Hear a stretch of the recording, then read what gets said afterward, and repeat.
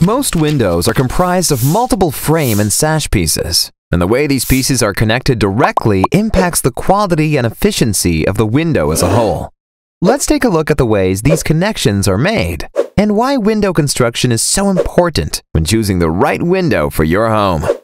The first and least expensive way to attach window pieces together is mechanical fastening, or screwing pieces together at the corner.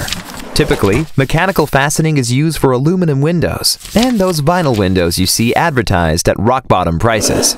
The problem? Screwing together pieces that are cut at an angle inevitably leads to a poor connection that's prone to air leakage. On a double-hung window, for example, counting the 4 corners of the frame and the 4 corners of each sash, we have 12 corners for each window. Can you imagine how much air leaks from the corners in a house full of screwed-together windows? The next way to connect window pieces is by applying a glue-like substance that gives the illusion that the corners are completely sealed. The issue is that the substance can break down due to environmental issues, like high humidity, much like the caulk around your bathtub.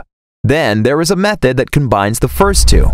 This is most often found in fiberglass and composite windows. Combining mechanical fasteners and glue-like substances sounds like a good idea, but as the glue breaks down, all you are left with is screwed-together windows. So, you pay for more up front, but end up with less in the end. Last, there's fusion welding, which is far and away the most effective way to make a corner connection. The process is relatively simple. 2 pieces of material are heated to over 200 degrees Fahrenheit and then fused together, forming a strong and airtight seal.